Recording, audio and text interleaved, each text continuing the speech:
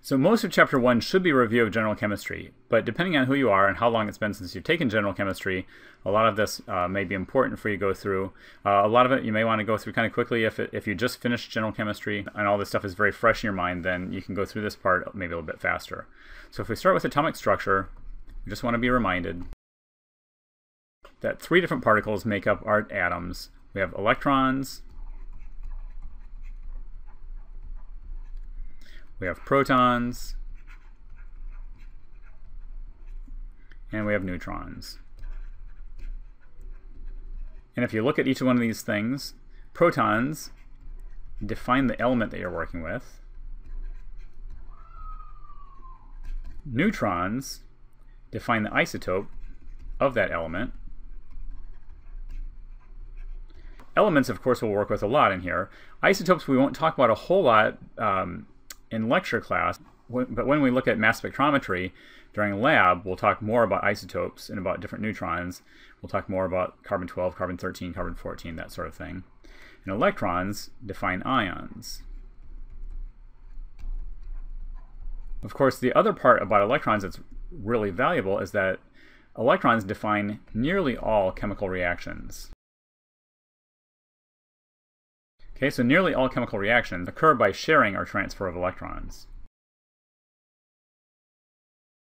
The only ones that are different are nuclear chemistry reactions, and we won't talk at all about nuclear chemistry during the organic chemistry.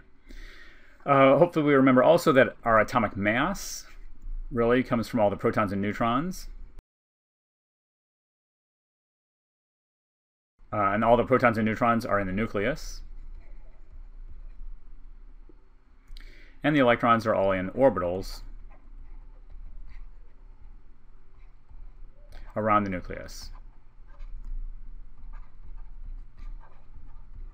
Hopefully, if you made it through general chemistry, you already understand that the periodic table is extremely useful in understanding chemistries of different atoms and different elements. So we'll review a little bit about the periodic table. In my class, I never hand out periodic tables to students for any quizzes or exams. There are roughly 12 or 13 elements that I expect my students in organic chemistry to know, and we'll talk about them, many of them nearly every day. And outside of that, I don't expect them to remember or memorize the rest of the periodic table. But let's talk about the periodic table. So a period is a row, and a group is a column. And what's important is that elements in the same period are roughly the same size,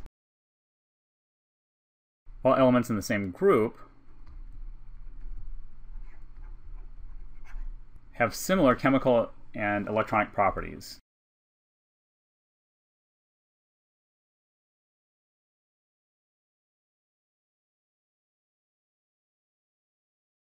So which elements do you need to know for organic chemistry? Hydrogen, lithium, sodium, and potassium are all going to be common ones in the metals. Probably magnesium and calcium also. And then when we come over to the right side of the periodic table, boron, carbon, nitrogen, oxygen, fluorine, aluminum, silicon, phosphorus, sulfur, chlorine, bromine, and iodine. So what do we need to know for each one of these? The first thing we need to know is the number of valence electrons.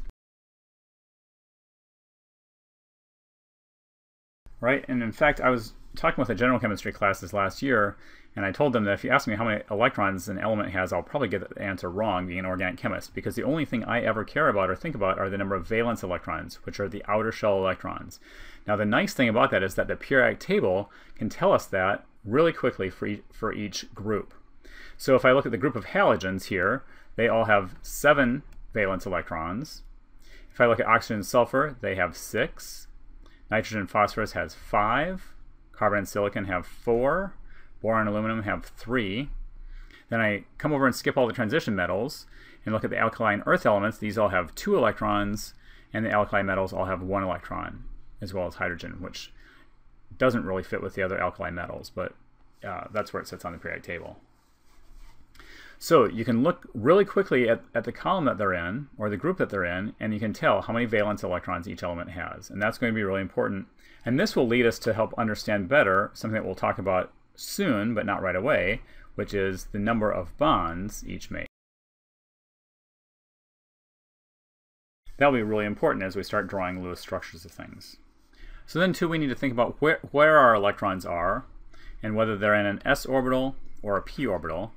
Now you remember there are also d orbitals in f. We will rarely use d and f orbitals in organic chemistry. Nearly everything is going to happen at s and p orbitals.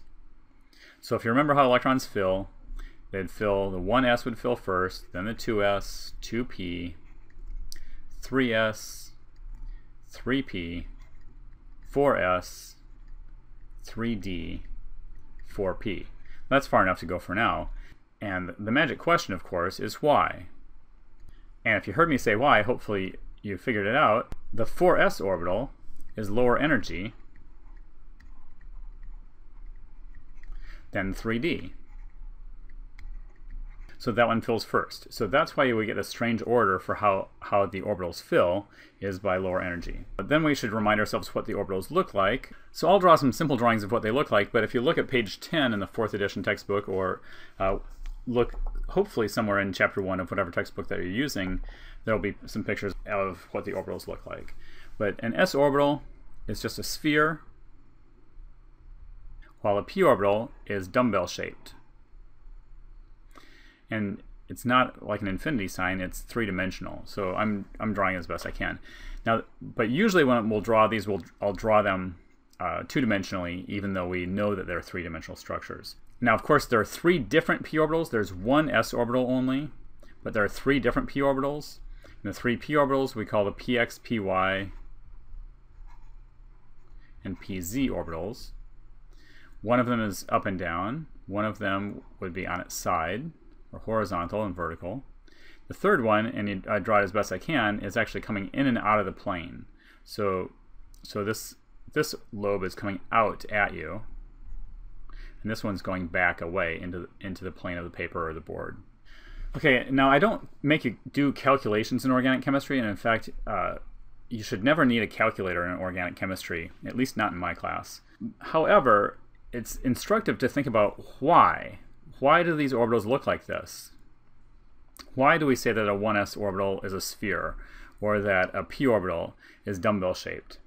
Really, we have Schrödinger to thank for that. And Schrödinger defined a wave equation for the electrons. And the issue is that electrons act as particles